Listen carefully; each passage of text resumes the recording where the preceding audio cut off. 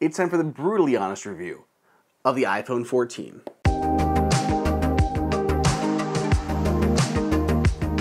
What is happening, folks? It is Andrew here from AppleInsider, and the iPhone 14 has been out almost a month now, and there's been a lot of stuff talked about and written on the iPhone 14 Pro, the iPhone 14 Pro Max, and not as much attention on the iPhone 14. And there's a little bit of a reason why. It's because it's kind of boring. It's kind of a boring, underwhelming phone. It's still a great iPhone.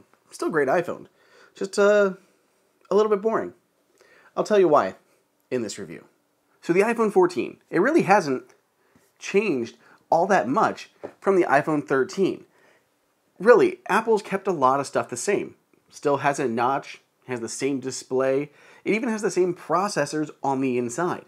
There have been some tweaks, including the new crash detection feature, the new SOS satellite feature that is coming later in 2022, and we even have stuff like slight improvements to the cameras, whether it's through software or any small minor hardware changes that Apple has enacted. But basically, it's an iPhone 13. And in some cases, that's bad, and in some others, it's perfectly fine. Let's talk about hardware changes.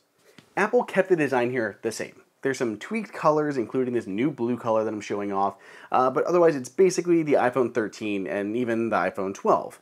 Inside, Apple's using the A15 Bionic processor. Yeah, the A15 also showed up in the iPhone 13, but there is a couple changes to it. This year, Apple is using the 5-core GPU that was in the iPhone 13 Pro and iPhone 13 Pro Max. So now it goes from a 4-core GPU to a 5-core GPU on these new iPhone 14 and iPhone 14 Plus devices. Apple has also increased the memory, going from 4 gigs to 6 gigs on the iPhone 14 and 14 Plus. For the camera, Apple says it has a new advanced dual camera system. The big iPhone 14 Pro got all these fancy enhancements, but the iPhone 14 still benefits from a new, larger sensor and wider f/1.5 aperture. So there are some benefits here to the new camera system, and that additional GPU can benefit. For example, cinematic mode now supports 4K video at 24 and 30 frames per second. Before, it was limited to only 1080p. iPhone 14 also has the new action mode. This is basically like a stabilizer built into your phone. You can run around, chase your pets or kids, and it'll stabilize the footage just magically for you. This still shoots at just below 4K at 2.8K resolution, and the videos look crazy good from my testing so far.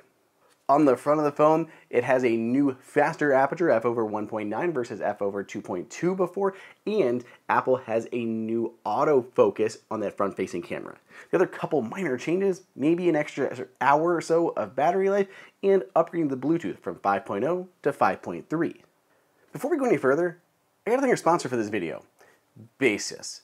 Baseus has great charging accessories for all of your Apple gear. AirPods, Apple Watch, iPhone, even your MacBook, you can charge with their latest line of quick chargers. For example, this is the Super Sci Pro. It comes in both black and white. This is a 30-watt super fast charger.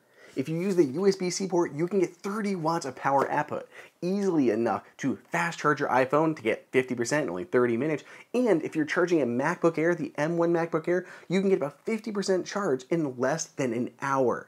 If you split the ports and use both the USB-C and the USB-A port at the same time, it'll intelligently route that power to where it's needed best. So you can get up to 18 watts via USB-C and an additional 12 watts over USB-A. Plus, it's super small and compact and features a foldable plug to take it with you anywhere you go.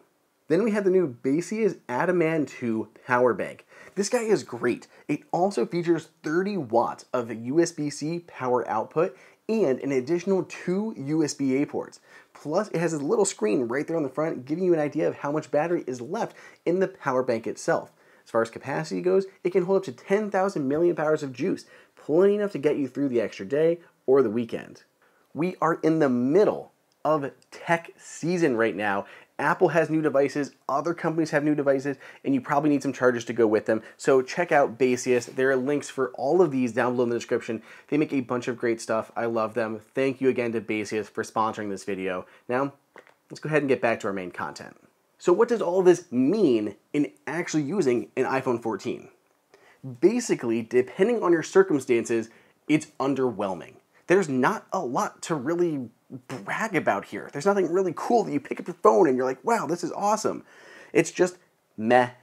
And that's fine. The iPhone 14 is kind of the black sheep of the family this year. I mean, you have the iPhone 14 Plus, the larger screen phone that you can get for a cheaper price than the iPhone 14 Pro Max. So that's great for people who wanted a more cost-effective, larger screen phone. And iPhone 14 Pro and iPhone 14 Pro Max got a ton of new features, including massively overhauled cameras, the new A16 chip, and a bunch more. The iPhone 14 is just kind of the most underwhelming of the lot. And that's okay, because this phone still needs to exist. It makes the other ones look better, and it's still worth it if you're on an upgrade program. If you're getting a new phone every year, every 2 years, and it's just built into your plan, then go for it. Crash detection, emergency SOS via satellite, and these other slight improvements to the camera and memory handling capabilities are worth a free upgrade, even if there's not anything super exciting to show off about. But either way, the iPhone 14 is a nice device, and it's still a great iPhone. The iPhone 13 Pro was blazing fast and a fantastic device, and the same thing holds true for an iPhone 14, even if it's just a bit boring. Let me know what you guys think down below in the comments, and there are some deals on the iPhone 14s if you check out the links in the description. Otherwise, stay tuned, got a lot more videos and comparisons coming your way.